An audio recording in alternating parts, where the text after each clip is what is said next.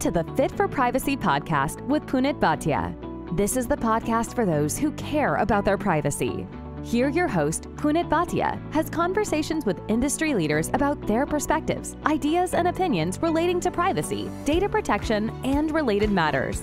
Be aware that the views and opinions expressed in this podcast are not legal advice. Let us get started.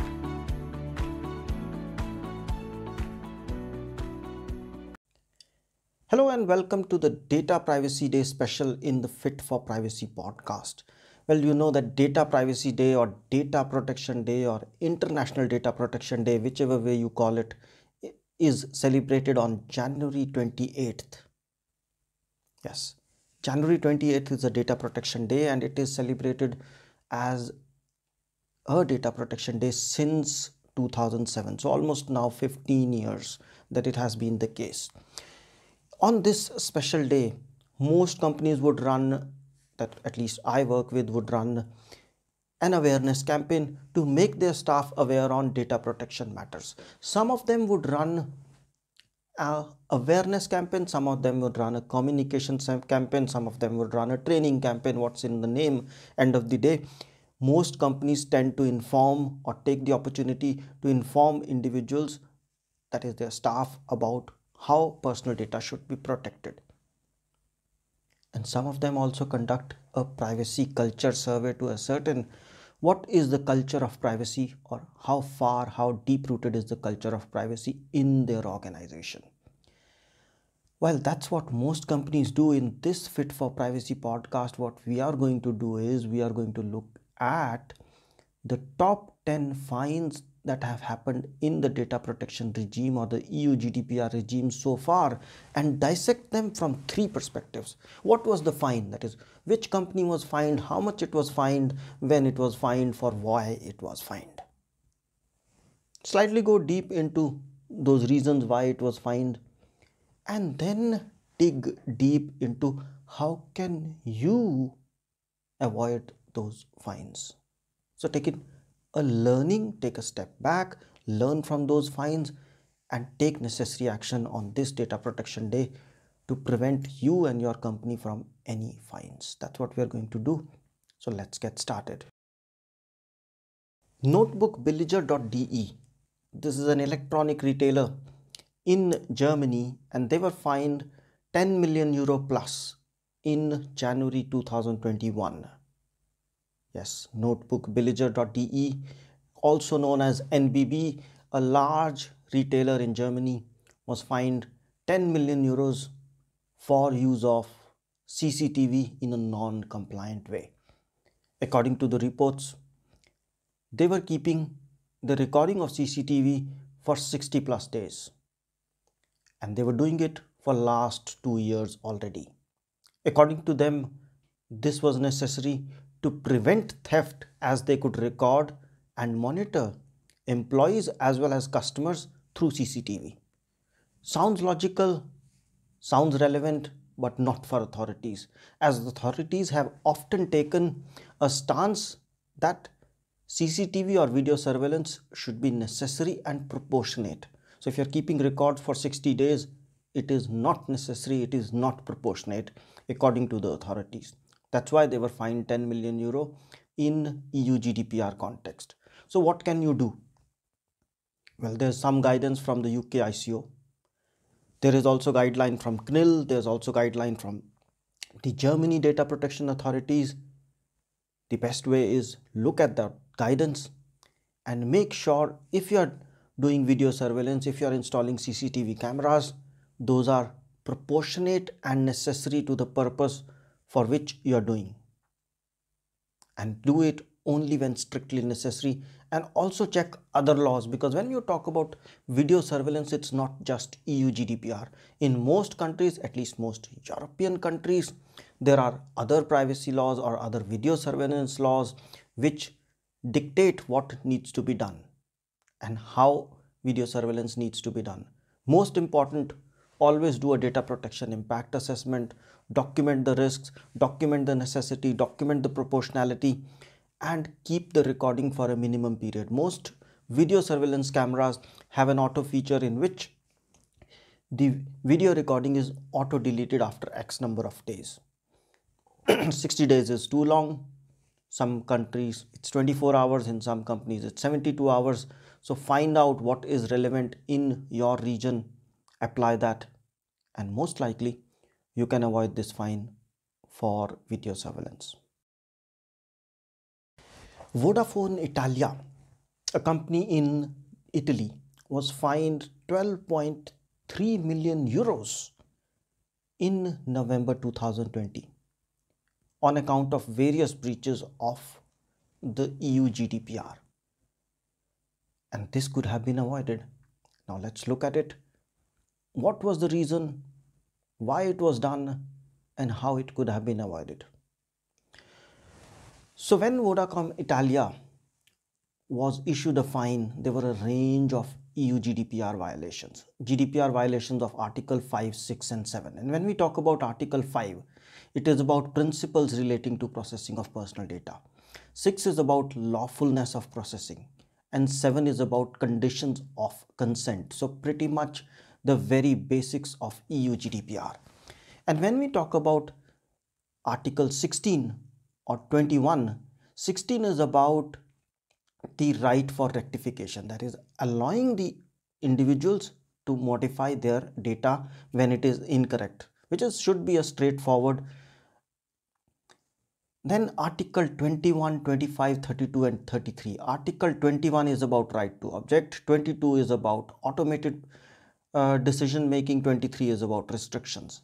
So these are all relating to the rights of individual. And then Article 32 or 33, let me look at it, because it's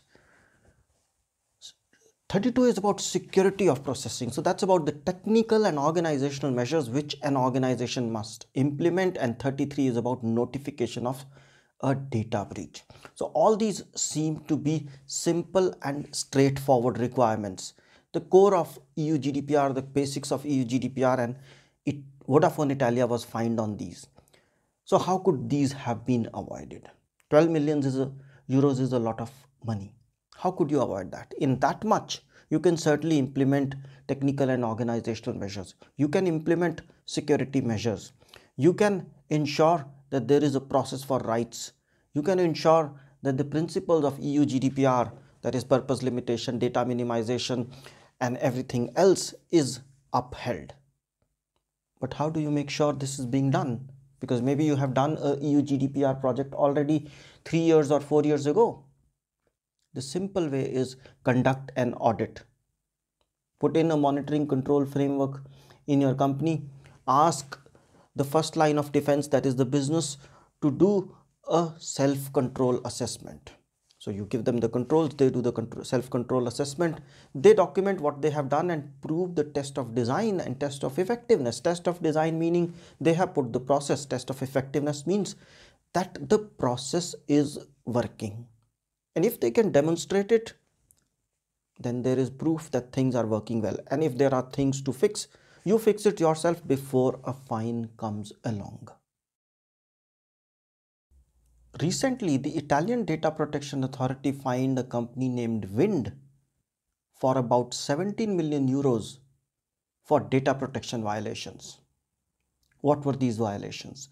These were relating to consent. These was related to data protection compliance when marketing and allowing opportunity to unsubscribe and collecting data in a lawful manner. So what was not done here? What was not done here was the enforcement regulator found that they received complaints about marketing communications. Reportedly, they were spam with ads without the consent of individuals. There was incorrect details, leaving consumers unable to subscribe. Now these are simple things and they don't cost 17 million euros to implement. So how could you have avoided these things, or how can you avoid these fines? Well, first and foremost, collect data in a lawful manner. And when you are marketing, know that you have a legal basis, legitimate purpose for processing of marketing activities. You ask for consent if necessary and give users the opportunity to opt out. And when you are asking consent, ask consent in a granular manner. That is, if you are asking consent for marketing purposes or third party products purposes or security purposes or sending a newsletter, all these are separate purposes. So one consent for all of them will not do. Second thing is, have your privacy notice or privacy statement up to date.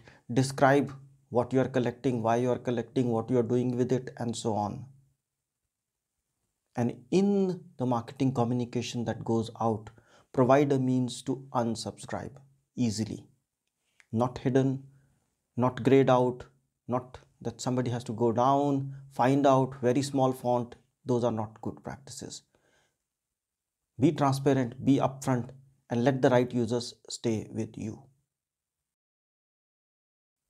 Today we are going to look at a fine on Marriott hotels which was worth 20 million euros by UK's ICO. This relates to the time when Marriott hotels acquired Starwood. So Starwood reservation systems were acquired by Marriott, and the data regulator, that is the UK ICO, found that necessary due diligence at the time of acquisition was not done. That's why they fined 12 million. Of course, if you remember, the original fine was 123 million, but it was revised later on. So what happened? There were about 300 million plus guest records, to be precise 383 million guest records, of which 30 million EU guest residents were there. These were exposed because hotel chain's guest reservation system or database system was compromised. Personal data like guest's name, addresses, passport numbers, and payment card information was exposed. And all this, when investigated, was found that it was because of Starwood Group's reservation system in 2014, and Marriott had acquired Starwood in 2016. The finding was that enough due diligence was not done at the time of acquisition. So now the GDPR or data protection matters do not only matter to your company, but they also matter in your business decisions. That is, when you are acquiring a company, you do necessary due diligence, make sure they are data protection compliant, and you're not acquiring new risks when you are acquiring new business. How do you do that? You put in place processes, you put in place a dedicated team as part of your acquisition team to do the due diligence on data protection matters. Do a kind of audit that this company that you are acquiring is compliant with data protection matters, or where they are not compliant, you know the risk upfront and you can take mitigating actions and make a decision in context of overall costs. Because if data protection fine is a risk, that needs to be included in your due diligence costs. So that's as simple as that. So British Airways was fined about 20 million euros, to be precise 22 million euros, for failing to protect or failing to implement necessary technical and organizational measures, which led to a breach. So this happened in 2018. The breach happened in 2018. The original fine was 238 million pounds, but ICO later revised it to $26 million or 22 million euro. So what happened back in 2018 was that the systems were compromised. The breach affected about 400,000 customers. Their data was hacked. When I say data was hacked, it was relating to the login details, the payment card information, travelers' names and addresses. All of this is personal data. Now, how could it have been avoided? According to ICO, it was preventable. And the British Airways did not take necessary security measures or did not put in enough security measures in their systems, in their networks and on data. So that means if you have to prevent such fines, you must be implementing technical and organizational measures, that is the security measures, on your systems, on your processes, on your data. And if you do that, then you can protect yourself against such fines and against such breaches. So security first approach, stricter data protection policies, and stricter data protection controls. While most companies do the policy bit, they do the procedures, but they fail to check in how those policies or procedures are being implemented or not in reality. How do you do that is two ways.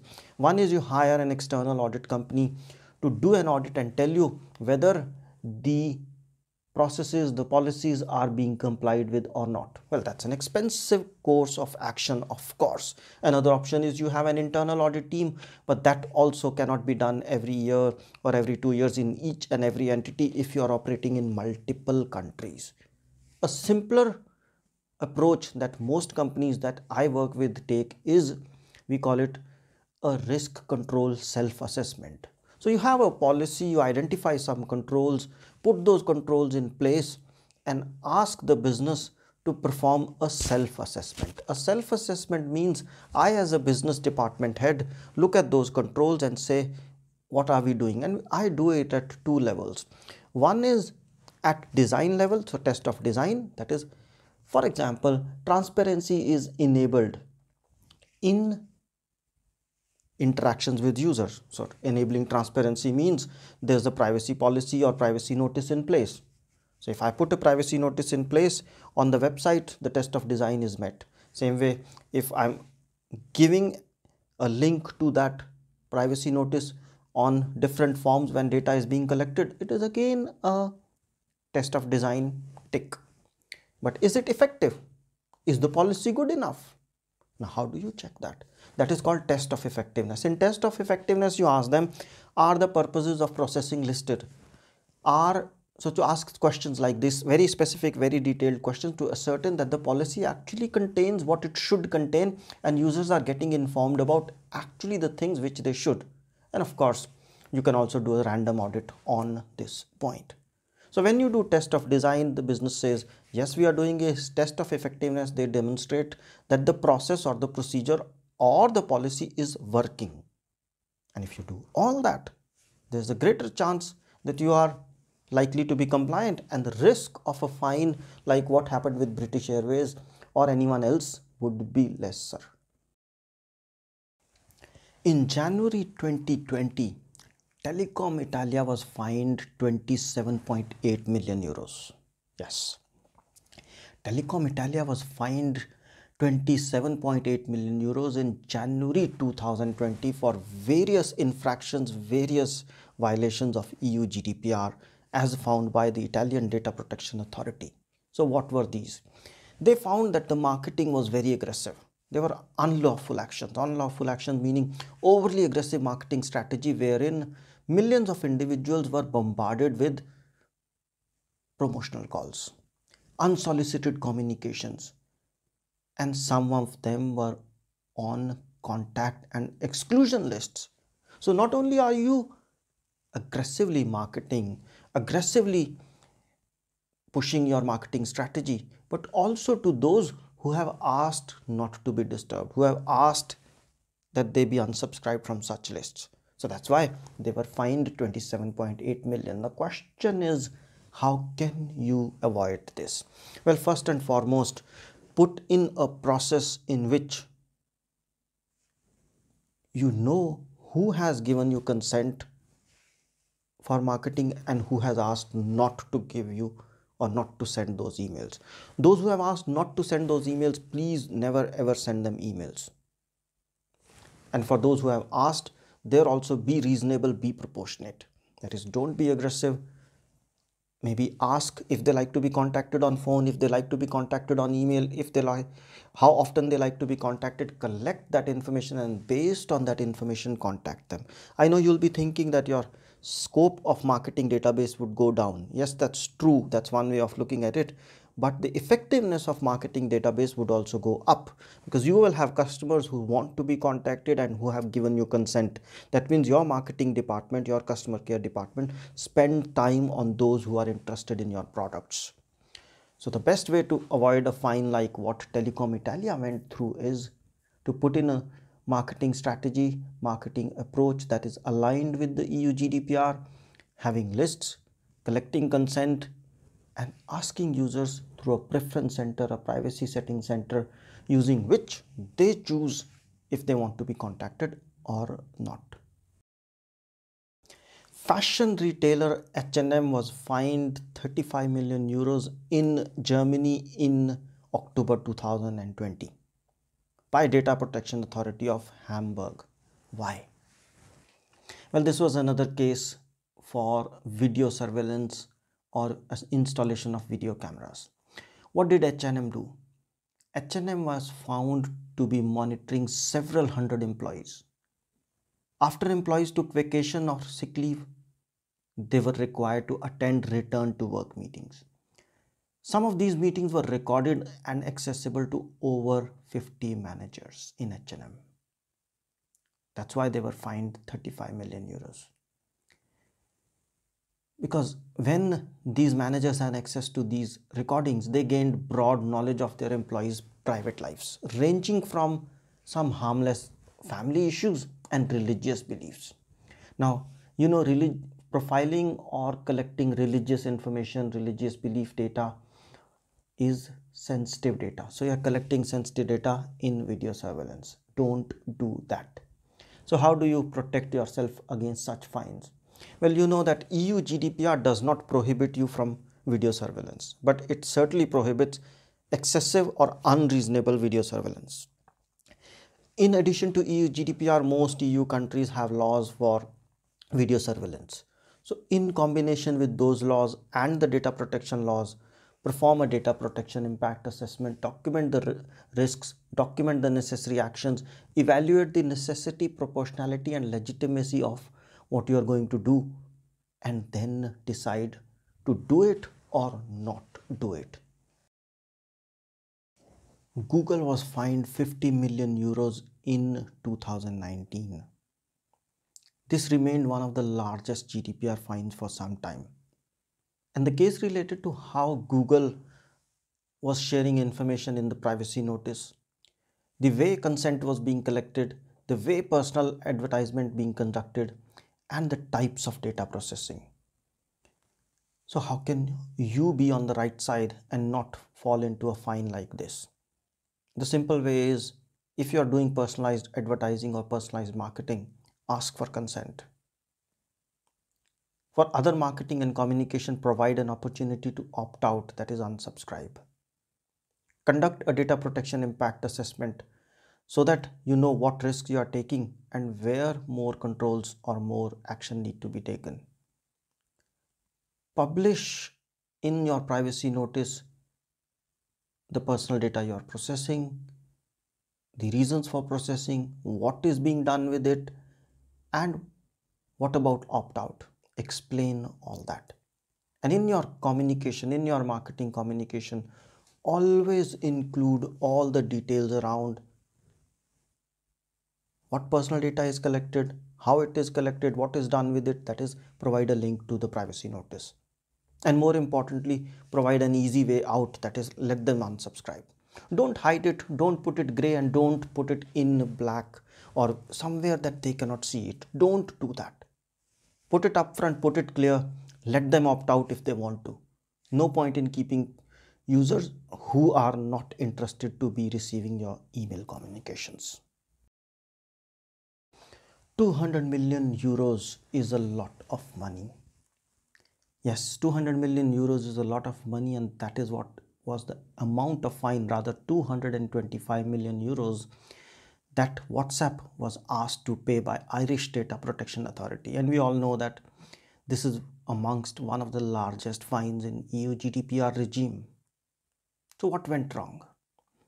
Well, as per the Irish Data Protection Authority, WhatsApp privacy notice failed to explain their data processing and data collection practices. It failed to sufficiently elaborate on the usage of legitimate interest as a means, as a basis for processing of personal data. Now the question is, how can your company prevent yourself from such a violation? Well, first and foremost, in your privacy notice and in your data collection practices, Be absolutely certain what you are collecting, why you are collecting, what you are doing with it, what basis are you doing it with on. Document all that in the privacy notice and be transparent to individuals. If you are going to use legitimate interest as a basis for processing of personal data, then conduct a proportionality or a necessity test.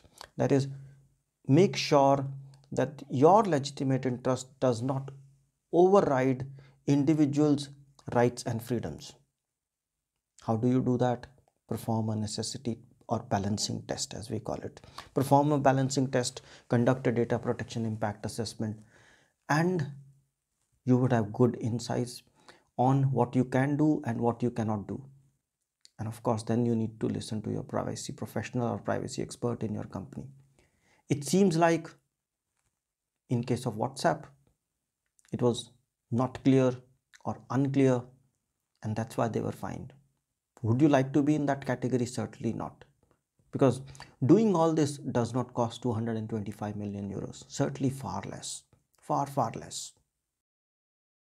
When we talk about the biggest fines in EU GDPR regime, how can we not talk about Amazon's 746 million euro fine by CNIL, the French Data Protection Authority? Well, all the details on this matter are not yet available, but from what we know is that this is one of the biggest fines, and it was made because the collection and sharing of personal data via cookies was not in line with EU GDPR and e-privacy directive requirements. So if you are forcing or tempting users to click yes on cookies, if you are forcing the users to opt in, not giving them enough opportunities, enough options, easy options to opt out, then you are risking such a fine. So how do you avoid it is be open, be transparent, and do not collect tracking data, cookie data until the user has consented. Be open and don't have confusing messages. For example, you are on your order page and then you say, would you like this to be added to your order? And then no thank you is so small that the user has to find it, and most users will inadvertently click yes. Or like you give them an offer saying, would you like to receive this order within 24 hours, because we will give you a Prime membership, and in that Prime membership you will always get your orders in 24 hours. Now it sounds tempting, but behind the scenes or in small text it's written that cost maybe 10 euros or 7 euros a month, and it's a Prime membership and you will be billed every month. Now that's not written in big and bold text, and that is unethical practices. That is not a practice which EU GDPR recommends. So don't do or don't follow practices like this. Be transparent, be upfront, tell what you are intending to do, and then go ahead and do it if the user consents. If your data protection officer or manager agrees with it. And how do you justify it? Conduct a data protection impact assessment, conduct necessary checks and balances, and document the findings, document the rationale why you do it, and then do it if allowed. That's the simplest way in which you can protect yourself against fines like what we talked about, 746 million. In case of Amazon, that's a lot of money. It doesn't cost that much to comply with GDPR, and it's not worth the risk. So this was the Data Privacy Day special, wherein we looked at the top 10 fines, why they were made, when they were made, how much were they, and more importantly, how can you prevent or avoid these, what actions can you take in context of these fines. I hope this was useful. If you liked it, please do click a like, do comment, do send us an email so that we know. And if you like to do or hear episodes like these more and more, do send me an email and I will cover maybe 10 more fines and my rationale on those. So for now, celebrate the Data Privacy Day, educate your staff, inform your staff, and take necessary action and enjoy Data Protection Day. Thank you so much and have a great day. Fit for Privacy helps you to create a culture of privacy and manage risks by creating, defining, and implementing a privacy strategy that includes delivering scenario-based training for your staff. We also help those who are looking to get certified in CIPPE, CIPM, and CIPT through on-demand courses that help you prepare and practice for certification exam. Want to know more? Visit www.fit4privacy.com. That's www.FIT4privacy.com. Thanks for listening. If you liked the show, feel free to share it with a friend and write a review. If you have already done so, thank you so much. And if you did not like the show, don't bother and forget about it. Take care and stay safe. Until next time, goodbye. If you have questions or suggestions, feel free to drop an email at hello@fit4privacy.com. That's hello@FIT4privacy.com.